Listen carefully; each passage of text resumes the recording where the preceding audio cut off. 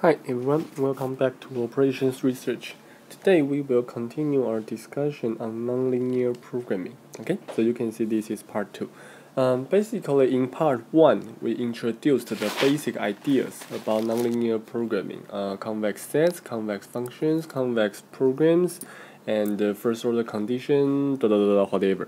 But we focused on single variate problems. Okay, so that's something we did. Last week we talked about inventory problems. Mainly they are applications of single variate nonlinear programming. Today we will move to multivariate situations and again give you some applications. So the first thing we need to do is to do multivariate convex analysis. Actually the only thing we want to do is to give you the idea about how to show a function is convex in general. We know for single variate functions, there is a way to show it is convex. We basically take the second order derivative. For multivariate functions, there must be some other ways for doing that, and we're going to show you. It's an extension of second order derivative, but in a more complicated way. Okay, so that's the first thing we need to do. We need to be able to show a multivariate function is convex. And then we will tell you how to solve constrained nonlinear programs. This is not a big deal for single variate problems, but for multivariate problems we need special techniques for doing that. Finally, I will give you one application for all the techniques we talk about. In the class problems, we will give you more. So, we have learned how to solve single variate nonlinear programs. Okay, an optimal solution either satisfies the first order condition if it is at the interior of the feasible region, or it must be at a boundary point. If a nonlinear program is a convex program, then a feasible solution satisfying the first order condition must be optimal. Okay, these are some given facts we know. These above ideas actually apply to multivariate nonlinear programs. So still, we hope problems are convex so that first order condition is necessary, or I mean necessary and sufficient for interior points, or we look at boundary points. Here, boundary points must be those points that having some binding constraints. Okay, so the two ideas will still be applied today. But the first thing we need to do is to determine whether a function is convex, concave, or neither, or whether a multivariate function is convex or concave. In this case, we still need to rely on twice differentiability. So we will assume all the functions are twice differentiable, and then we will extend the notion of derivatives to multivariate functions. Mainly the tool we need to use in this lecture is linear algebra. So if you have learned that in, for example, management mathematics, then it's very good. Or if you didn't, I believe you have touched this in your calculus course. Anyway, I will teach you everything. So the first thing, let's review partial derivatives. For a function, the ith partial derivative is defined like this. We take f as the function and take the partial derivative according to one of the variables. Okay, we know how to do it. Given a function, for example this one, if I want to do the first order derivative according to x1, then I treat x2 and x3 as constants. Okay, so after the partial derivative I get only 2x1. If I want to do it to x2, then x1 and x3 are constant, so I only get x3. If I want to do it for x3, then x1 and x2 becomes constant, so that's why I get this. So I hope this is fine to you. We may also do second order derivatives. Okay, in this case these are second order partial derivatives. For there are two different kinds of second order partial derivatives. First is here. We take the derivatives for one variable twice. So here, this notation means take f, and take the first order derivative and then the second order derivative over x1. So this is 2x1. Do another partial derivative. So I get 2. For this, there's only x3. So x3, take first order derivative on x2, I get 0. For this one, I get 6, x3. Okay. There are also 6 different cross derivatives. Okay, that means the first time and the second time I take derivative, they are I am talking about different variables. I am working on different variables. So for this, I want to know what's the coefficient for x1 and x2. There's no such term, so this derivative is 0. Or you can take this term, okay, 2x1, and then differentiate 2x1 by x2. You still get 0. For this, the same. For x2 and x3, because we have this term, so the derivative for x2 and x3 over x2 and then x3 is 1.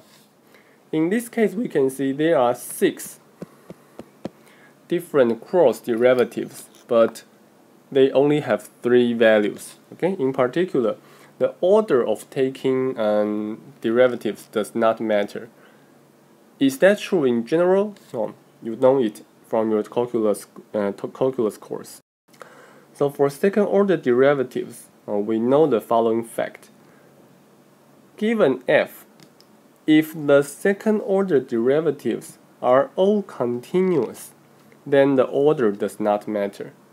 Or say it in another way, if the second order derivatives, some of them are not continuous, then the orders may matter. Okay? In this course, we will only focus on all those functions whose second order derivatives are continuous. So in all the functions you will see in this course, this is fine. Actually, for most basic functions that are relevant in the business and economics world, this property is satisfied. So we don't need to worry too much about the violation of this property. Always assume, we are safe to always assume that the order of taking derivatives does not matter. Alright, so our focus is on convex functions. So let's try to talk about it. If f is a single variate function, then f is convex if and only if its second order derivative is non-negative. Okay? So when f is a multivariate function, it's natural to ask whether convexity means all those partial derivatives are non-negative. And here, please correct this. It should be second order derivative. Okay? So the first guess we have is we want to check whether all the second order derivatives for partial derivatives are non-negative. If that's true, then we have some feeling about convexity. So let's verify this with one example. Suppose I give you a second order function, okay, like this. I want to ask whether it is convex, for example, at 0, 0. So let's try to do it. The first order derivative, as you can see, is here. When we differentiate f by x1, we get we get this. I hope this is fine for you. If we plug in 0, 0, we will get 1. We can say 1 is positive, but it's not really relevant to convexity, right? Because this is just the slope of f at 0, 0 at the direction of x1. So what we really care is second order derivative. So we can take this and do another differentiation. So if we differentiate this by x1 again, we can get the second order derivative, and we can see it's 2. So along x1, the second order derivative is positive. For x2 is the same thing. We can do a first order derivative to get this. And if we do a second order derivative, that means we differentiate the first order derivative once again. Again, we get 2. So, looks fine, right? We only have 2 single numbers, and that somehow tells us that at 0, 0, or at any point, the second order derivatives are non-negative. Okay, the second order derivatives are non-negative. Or if you want, you may even check those cross derivatives. If you differentiated f by x1 and then x2, you get 4. So everything are positive. Does that mean the function is convex? Well, of course it's no. So if we draw the figure for this particular function, we will see its shape is something like this. Okay? In particular, at 0, 0, okay, at this point, you can see that this point is actually a saddle point. Along this particular direction, like here, we have a convex function, but along this direction we have a looks like a concave function. At least it is non-convex, right? And we get a feeling. What we just mentioned to you about second order derivatives is necessary but not sufficient. Right? When we say that the second order derivative, okay, sorry, this is second order derivative, second order. When we say that the second order derivatives are positive or non-negative, that just implies that the f function is convex along that 2 directions, but along another direction, f may be non-convex. For example, in this case, what we are saying is that along here or along here, f is convex. But if x1 is increasing and x2 is decreasing, for example here, along this direction, f is non-convex. What we need to do is to verify that f is convex in all the directions, in the 360 degrees. In all the directions, f must be convex. And then checking only the second order partial derivatives are not enough. Okay? So, in order to show the function is convex along all the directions, let's introduce 2 additional concepts, gradients and the Hessian matrices. If you haven't heard about them in your life, then let's focus on the definition here.